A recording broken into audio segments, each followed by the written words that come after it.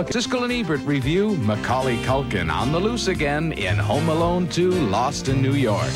Anthony Hopkins learns a lesson in humanity in The Efficiency Expert. And Detective Harvey Keitel is out of control in Bad Lieutenant.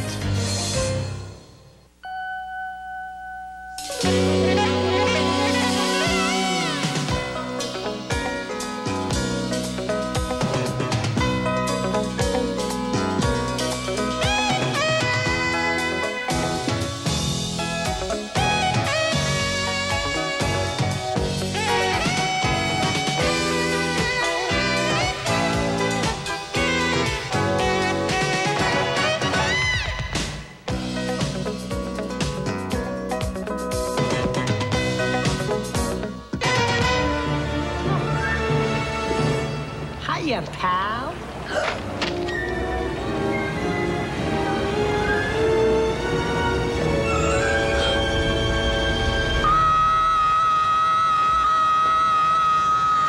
Macaulay Culkin, the most popular lost kid in movie history, goes astray once again in Home Alone 2, Lost in New York.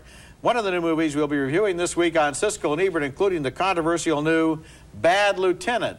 And we'll also have an interview with Denzel Washington, the star of Malcolm X. I'm Roger Ebert of the Chicago Sun-Times. And I'm Gene Siskel of the Chicago Tribune. Our first film is Home Alone 2, Lost in New York. And everyone I know who has seen this picture says pretty much the same thing, that it's essentially a carbon copy of the first film, and that was my reaction too. Macaulay Culkin, who else again stars as Kevin, and the second time around, we can really appreciate his talent. He is impossibly cute, and he gives perfect little hesitant line readings as he realizes he and his family have jumped on separate planes for their Christmas vacation. Oh no, my family's in Florida and I'm in New York. My family's in Florida. I'm in New York. Little Kevin ends up checking into New York's Plaza Hotel, pretending he's waiting for his father. Naturally, he has a ball with the hotel staff, including bellman Rob Schneider. Is everything all right, sir? Is the temperature in the room okay? It's okay. Do you know how the TV works? I'm 10 years old. TV's my life. Well, I'm sorry.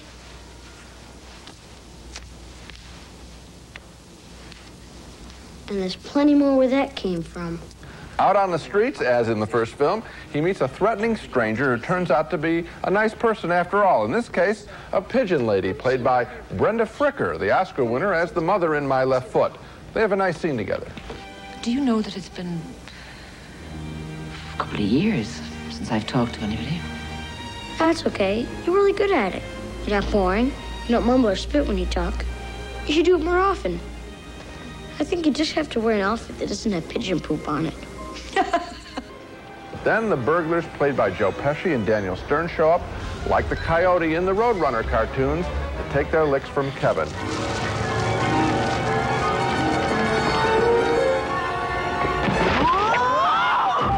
I gave a marginal thumbs down to the original Home Alone. I really don't like those burglars. This time I appreciated Macaulay Culkin more. He has a special gift. He is positively charming.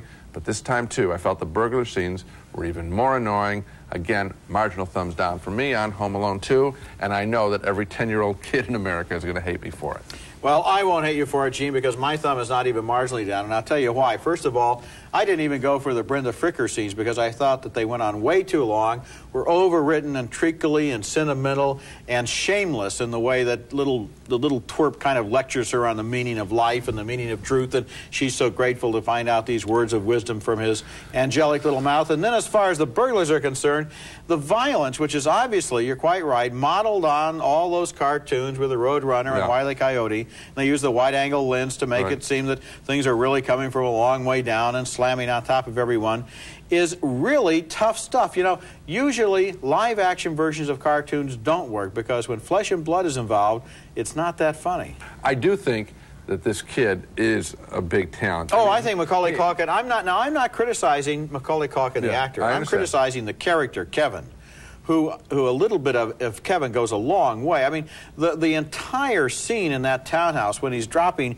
50-pound bags That's of cement on them and tricking them into sticking their heads into exploding toilets and so forth. I mean, this stuff, it may even sound funny when I describe it, but the fact is eventually it wears you out. It's real old and exhausting. It wore me out, too. Okay, next movie, and our next film is Stacey Cochran's My New Gun, a poker-faced comedy about strange private lives in the suburbs.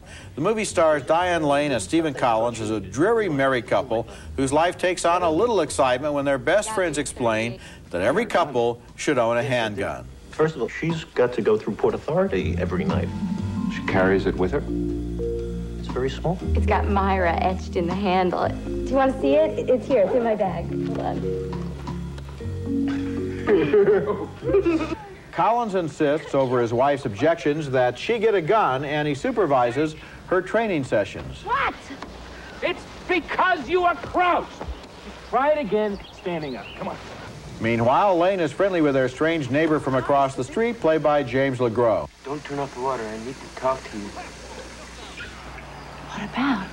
About what we talked about before. You mean? I mean the gun. What do you mean? I need to borrow it. She says no, but he takes it anyway, leading to a showdown with the angry husband. I thought you said you wanted it out of the house. Skippy, please. So I got it out of the house. You're just trying to help. The most dangerous thing you can do with the gun is panic about it, and I thought it'd be safer. Since when are you so concerned about the safety of me and my wife? Well, we're neighbors, Gerald. I was never quite sure what My New Gun was really about, but that was sort of okay. One of its targets may be the attitude that guns are as American as apple pie. It's interesting in this movie how important guns are to the men, how they seem to represent some deeper meaning than simply security or home protection, and that it's through the subject of the gun that all the men quarrel. You don't have to be Freud to figure that out, but the movie is also funny in the way it observes little everyday quirks of speech and of behavior. I thought it was too long. It ran out of steam before the end, but it has its moments. It's a close call, but I'd vote thumbs up. And I liked it, too. I like the Diane Lane character an awful lot. I like the way that she's sort of a servant and then is empowered in some way by the gun and by the neighbor. I thought the inclusion of that neighbor across the street, and it's not explained what their relationship really is, was really inventive, and I enjoy that. There are fresh characters here. The portrait of this man with his little townhouse on, I think it's on a golf club, or it seems like it is, surrounding like that, was very well done. I enjoyed the picture a lot. And he's such a pompous buffoon. It's always fun to see somebody like that brought down a few pegs. One of the things about all of these films, and it's a little genre here of films, is that they back into the plot. So at the beginning of the movie, the characters know everything about all of the relationships, and you don't know anything. And that's so you're refreshing. Constantly saying, what is this guy doing standing here? Right. Why is he making these references? What is he talking about? In this movie, even Diane Lane doesn't know until halfway through.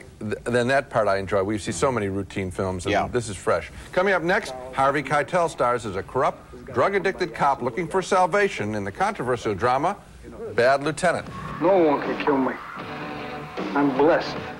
What you want to slow down? More than you did. I want to get paid. What about tomorrow? What do you guys want to do? Want to make a bundle? Leave it all in a mess. That's Harvey Keitel as the title character in Abel Ferrara's Bad Lieutenant, a movie that's genuinely shocking in its depiction of the depravity of its central character, a drug-addicted, gambling-addicted, woman-abusing New York City detective who is on a one-man war to self-destruct. He cheats on his wife with prostitutes.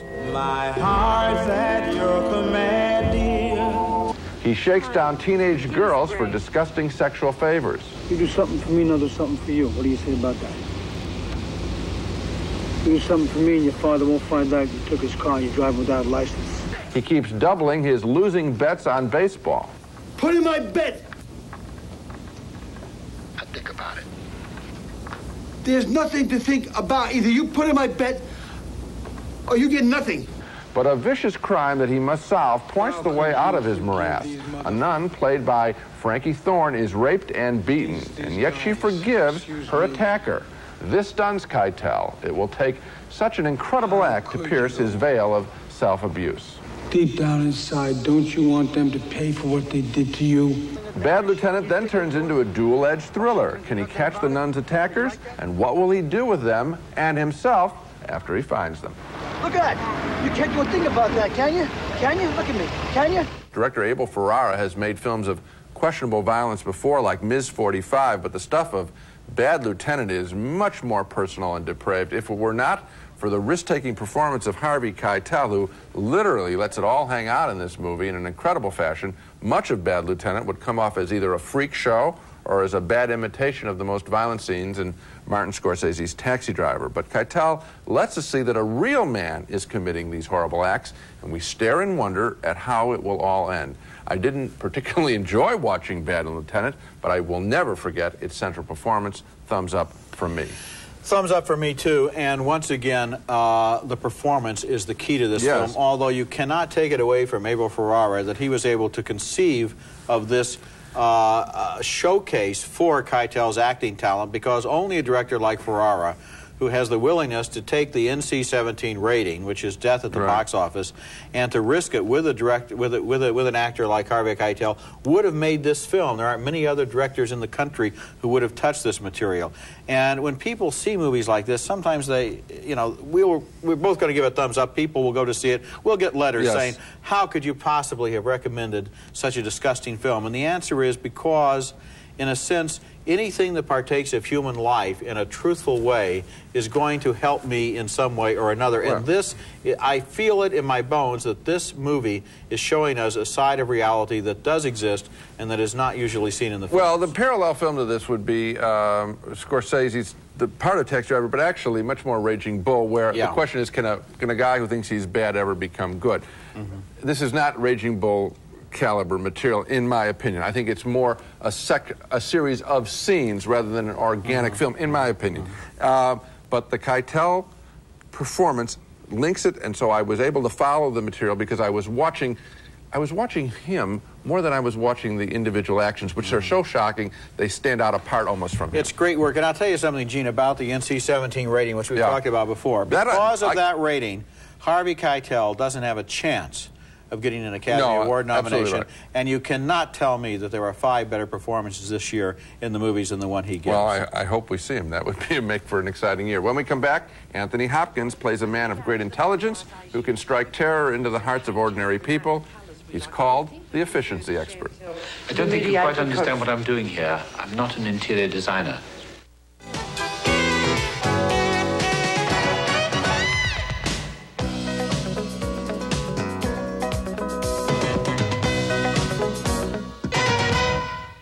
Regarding the general updating and modernization of ball moccasins. That's Anthony Hopkins there, as an efficiency expert who's been brought in to save an Australian moccasin factory from bankruptcy. He has his work cut out for him because the factory owner, that benevolent old man who was showing him around, has essentially run the factory for the entertainment of his employees. Now the party is over, and it's up to Hopkins to restore financial sanity. These can't be the complete financial records, Mr. Bull, surely. As far as I know, they are. There's a young man on the staff who seems to have some promise, and Hopkins wants him as an assistant, but the kid has only one thing on his mind, the boss's daughter, who he is head over heels in love with. Oh, I can't type or anything like that. No, well, you wouldn't have to type. Mr. Ball's daughter will be working with us. Cheryl? Yes. Would I be working with Cheryl? Yes, with Cheryl and myself, just the 3 of us. You get a desk to yourself. Oh, no, I don't mind sharing with Cheryl. The efficiency expert is not only set in the 1960s, but feels like it was made then, too. It's one of those oddball, good-hearted little working-class comedies like the British made 30 years ago, movies like I'm All Right, Jack. And it has the same subtle way of seeming to be about one thing while really being about another thing, in this case, about human nature and the way in which the expert doesn't repair the factory so much as the factory heals the damaged soul of the expert. It's a gentle movie with a lot of small, observant laughs in it, and I liked it. Oh, I did too, and for the same reasons. It is a delight to see how the factory people work. And what I like about it is the pace at which this film, I think an American film might have had the switchover come a little earlier in the story. And this, they just sort of grind him down with kindness and envelop him and in a way that they don't even realize. It just sort of lets it take over, and you're sitting here watching to see which way the story's going to go. And I enjoyed it a lot. They humor him, you know. Well, we're very very interested in your ideas, but in the meantime, why don't you come and look at our slot car racing, because that's really fun. That sequences, the slot car race in this movie is definitely worth seeing. Coming up, the star of Malcolm X talks about his experiences making the most talked about movie of the year. An interview with Oscar winner Denzel Washington is next. These glasses were always slipping. To the lead of contenders for this year's Best Actor Oscar. If he were in fact to win, Washington would achieve something rare. He would become only the fourth actor in history, along with Jack Lemmon, Robert De Niro, and Jack Nicholson, nice company, to win Oscars in both the lead and supporting categories, having won previously for his supporting performance in the Civil War drama Glory. Oh, I see. So the white man give you a couple of stripes, next thing you know, you hollering, ordering everybody around like you the master himself. Making both Glory and Malcolm X has provided Denzel Washington with a real education about the history of black and white relations in this country. We talked about it earlier this month in New York. What surprised you about Malcolm X the more you studied him? How smart he was. And he would have probably said he wasn't smart, but how disciplined he was. I mean, this man, I was telling someone earlier, he wrote out the entire dictionary, you know, word for word. Is there something that you are going to change in your life by having played the role? In other words, are you going to be more disciplined? Have you said, I mean, are you going to become... We can throw that out the window, the discipline part. I learned to study history, to not take history for granted.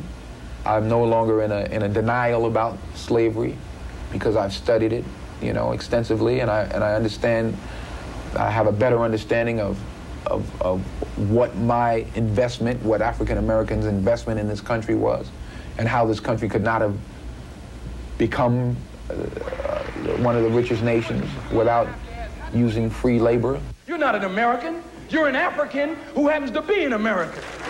You have to understand the difference. We didn't come over on the Nita, the Pinta, and the whatchamacallit. We didn't land on Plymouth Rock. Plymouth Rock landed on us. Landed right on top of us. You know, a lot of white people are going to be afraid of this movie, afraid of the effect it might have, and they probably won't have seen it. Did playing this character make you like white people more or less, or not change your opinion? It makes me understand that we all are in need of therapy.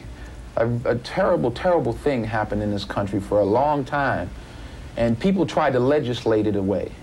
And that was what went on in the 60s, and it was very important, and in the 50s.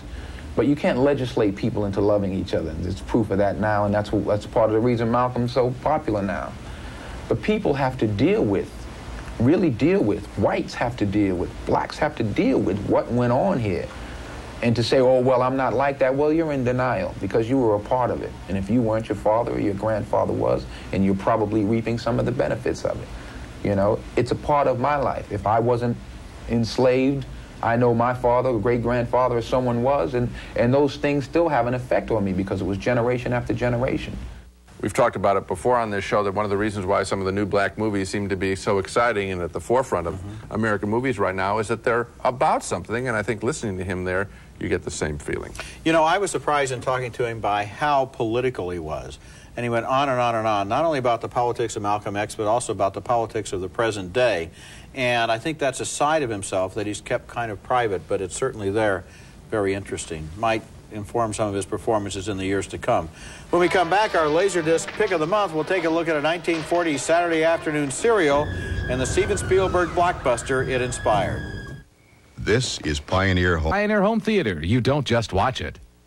Now it's time for our Laserdisc of the Month segment, and as Gene mentioned when we inaugurated this feature last month, we both like Laserdiscs, not only for the much superior sound and picture quality, but also because there's a lot of film buff type stuff that's available on disc and not on tape. My choices this month are two discs of movies made some 40 years apart, but put them side by side and you'll be surprised at the similarities. Manhunt in the African Jungle, just released on disc by Republic, is a 15-chapter 1943 serial directed by Spencer Bennett, known as the King of the Serials, and starring Rod Cameron as a U.S. spy who finds himself involved in intrigue, not in the jungle, but actually in the African desert near Casablanca. Your death will be avenged, my father. Now let's jump forward to another Laserdisc, this one the recent letterbox widescreen edition of Steven Spielberg's Indiana Jones and the Temple of Doom. Once again, a sadistic executioner and a diabolical machine of death. Kate Capshaw is the victim. Manhunt in the African Jungle is not a great film, and the Indiana Jones movies are, but it's fun to watch the serial in this crisp Laserdisc version with its Art Deco props and its exotic interiors, and with the star, Rod Cameron, who actually somewhat resembles the taciturn Harrison Ford. Both movies are our Laserdisc picks of the month, and now let's take another look at the movies we reviewed this week. 2 thumbs down for Home Alone 2, Lost in New York. We both agree the violent burglar scenes were overdone. 2 thumbs up for My New Gun, the offbeat comedy with Diane Lane sparkling as a newly armed suburban housewife. 2 thumbs up for Bad Lieutenant, with special admiration for the risk-taking performance of Harvey Keitel. And finally, 2 more thumbs up for The Efficiency Expert with Anthony Hopkins in a sweet little comedy about the difference between efficiency and humanity. I'll tell you, of all the pictures, the one that I'd like to stand up for is The Efficiency Expert. Because even as we were talking about it, I was recalling the slot car race. It is a charming film. Yes, See if you can find it. Yes, it is. Good work. That's it for this week. Next week, we'll be back with a special edition of Siskel and Ebert devoted to the career of the multi-talented Steve Martin, who's starring in a new film called Leap of Faith. Steve Martin, that wild and not-so-crazy guy, is next week. And until then, the balcony is closed.